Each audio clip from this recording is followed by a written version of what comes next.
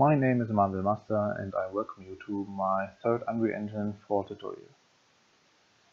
In the first two tutorials you have learned how to set up your Unreal Engine 4 for cloth editing and create a flag in Blender and import it to Unreal Engine 4. In this in-between video tutorial I will show you the differences between brush and the gradient tool. So let's jump right into our Unreal Engine 4 editor. And for the purpose of this tutorial I've created two folders with the flag asset we've created in the last tutorial. And at first I want you to show the brush tool. So first let's create an cloth asset for the brush flag and apply it and go right into the paint tools. Select the asset. And now you can set the radius of your brush, as you can see, and the paint value of the brush. I always use 1000. This 1000 basically means the distance that the single vertices can go. If you choose a lower value for this, the end or the tip of the flag might not be able to fall to the ground. So I always choose 1000.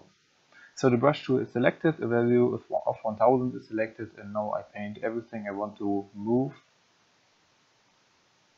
with a little smaller brush, everything I want to move with the value of 1000.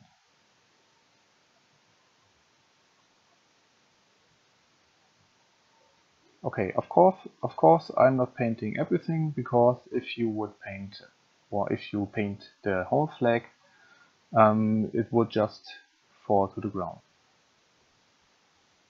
So this is it, the flag is simulating well, and now let's jump into the gradient flag.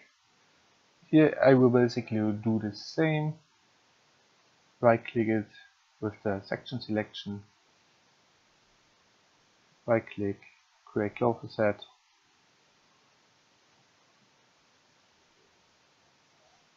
and then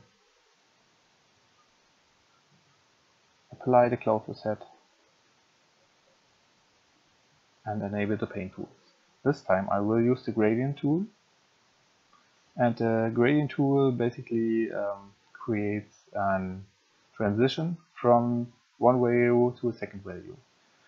In this case my first value will be 0 and the end value will be 1000. The 0 value I will paint the parts I don't want to move, the start of this. So it's the beginning of the flag. Then I hit enter and paint the end of the flag with a value of 1000.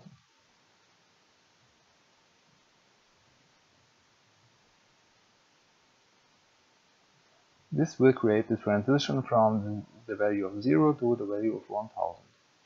So now I hit enter again, and as you can see a transition has been created. Let's check the result. And as you can see, here's an error. This is something you have to take care of, because the paint has applied to both sides. Because if you don't start at the beginning of your mesh with the gradient paint, then the gradient will be calculated to both sides. So to get rid of this, I fastly change into brush mode again, set the brush size of 10 and the paint value of 0, and then brush out the parts I don't want to move here. Okay, disable paint tool, and this should be it. Okay, now to compare them both and see the differences, I put the gradient flag and the brush flag into workspace, and now we can see the differences. So if you look closely, you can see that the flag that has been painted with the brush has a value of 1000 for every vertex to move, is strictly falling to the ground, and the other flag that has been created with the gradient tool is falling to the ground more smoothly, let's say smoothly. This comes in handy when you are creating skirts or cloaks for your character, because cloth parts that are closer to your character aren't able to move that far, and this will create a little bit more realism for it. So this should be it for the middle in between tutorial. Now you know the difference between the brush and the gradient tool.